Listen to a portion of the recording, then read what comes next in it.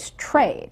What got us involved is today's trade agreements, the brand free trade agreement, actually has been hijacked in a way. And now our trade agreements have all these provisions since NAFTA. Specific incentives to offshore jobs. They're literally rules that make it safer, easier for big companies to send their jobs overseas. Rules that, for instance, forbid us from using Buy America preferences.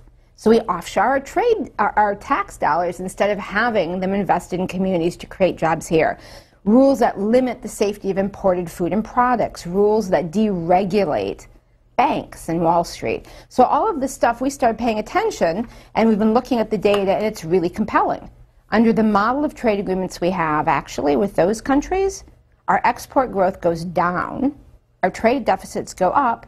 We have lost, since the era of NAFTA and the World Trade Organization, 1 out of 4 of every U.S. manufacturing job. That's almost 6 million jobs, but also millions of high-wage service sector jobs have been offshored under these rules, and we've been flooded with unsafe imported food. We even now import more beef than we export. Can you imagine in the United States?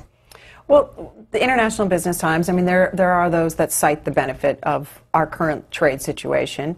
A 2015 study out of UCLA and Columbia University showed that the lowest 10% of wage earners saw a 63% boost in buying power from trade compared with just 28% lift for the richest 10%.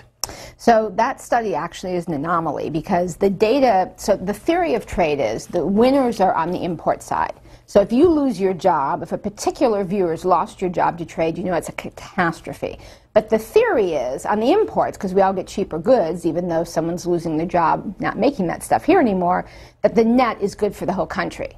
The problem is, as offshoring has gone up the income ladder, that mathematically is no longer true. So that study is an anomaly compared to other studies that have put the actual trade data into the theory behind free trade, which is, you know, we should all be winners because we get cheaper stuff. For instance, I think it was 2 years ago, the Center for, the Economic Policy, the Center for International, the Center for Economic Policy and Research, 2 different groups, did a study where they plugged the data in, and what they found was that even though we get cheaper stuff, the wages we're losing by offshoring scale nets out such that at the median income, Americans are losing $3,000 per year, cheaper stuff, but bigger loss in wages. So the net out is not actually positive.